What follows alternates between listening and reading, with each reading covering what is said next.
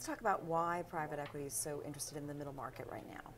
Yes, there's a large group of investors in the marketplace who want to be invested for the long term and see opportunities in the middle market where they see some, healthy businesses.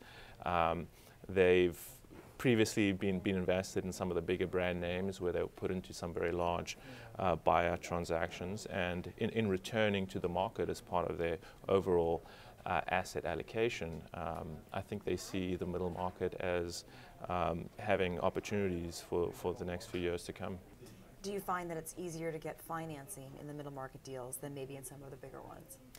Based on what the managers are saying, that is certainly the case. Available financing from lots of different sources, your traditional financial institutions, but this whole pools of private capital sitting out there, waiting to be invested. In the middle market, are you seeing players that you never saw before? I'm thinking of banks perhaps in particular.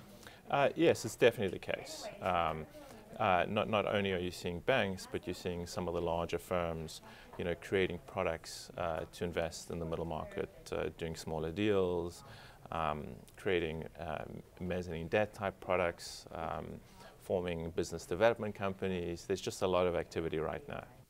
As deal-making in the middle market heats up, turn to the Deal magazine for our special report. And for ongoing coverage of the middle market, visit the Deal Pipeline. You'll find the latest mid-market deals from M&A to bankruptcy.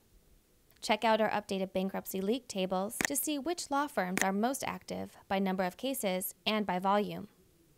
To make sure you won't miss a move, sign up for our new restructuring newsletter, delivered daily. To register, go to thedeal.com/pipeline/preferences. It's all on the Deal Pipeline today.